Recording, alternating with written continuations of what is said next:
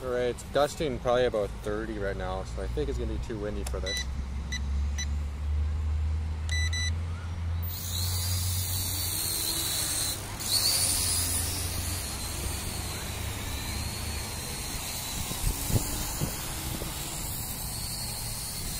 Actually not too bad.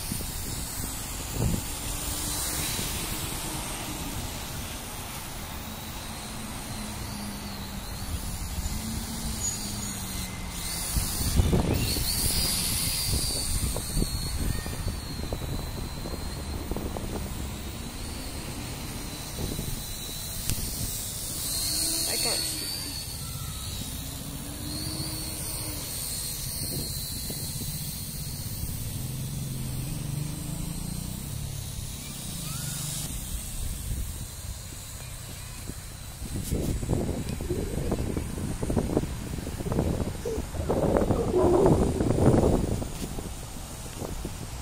This is in mode 1 right now. Try mode 2.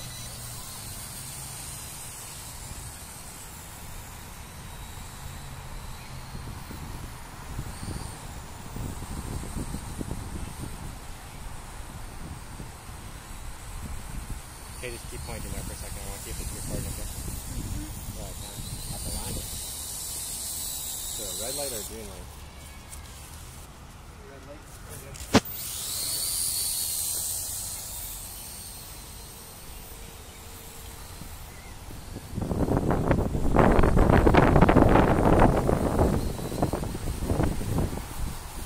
Try to film in the top of the trees to show how windy it is.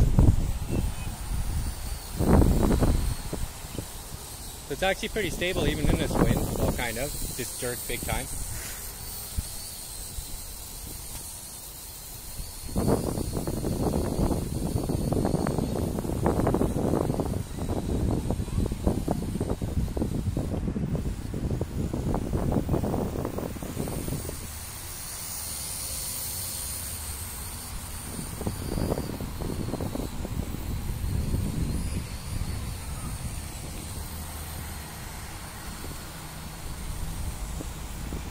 So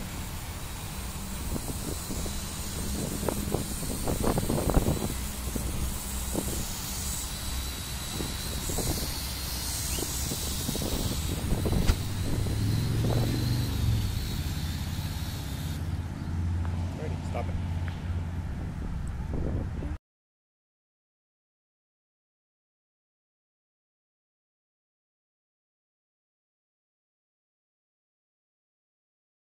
On the chin.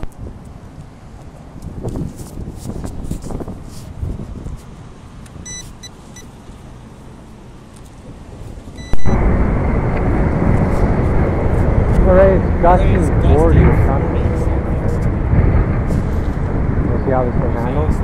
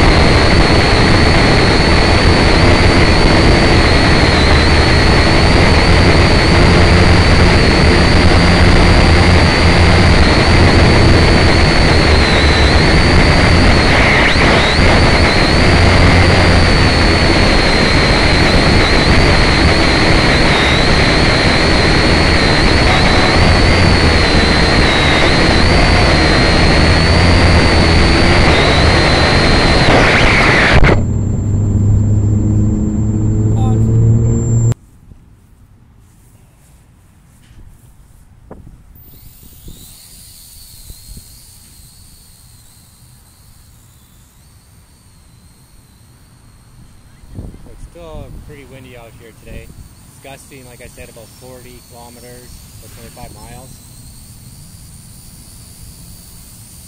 Try taking a picture.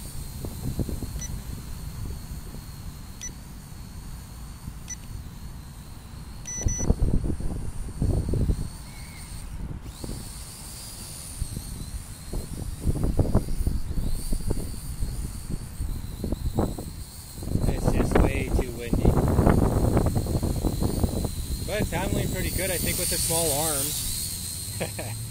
small arms, it cuts through the wind pretty good.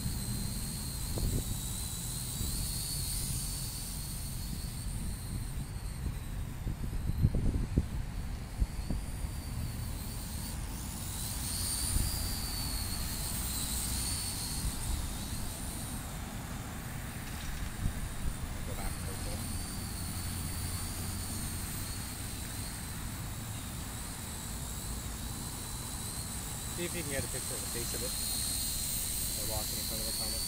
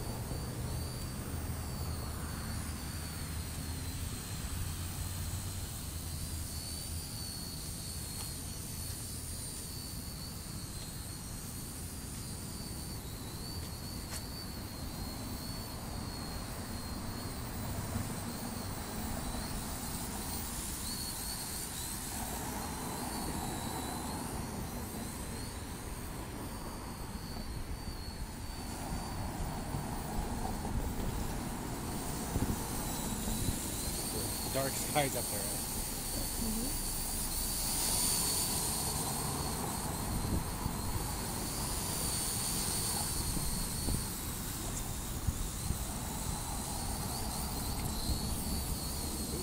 I didn't Bambi.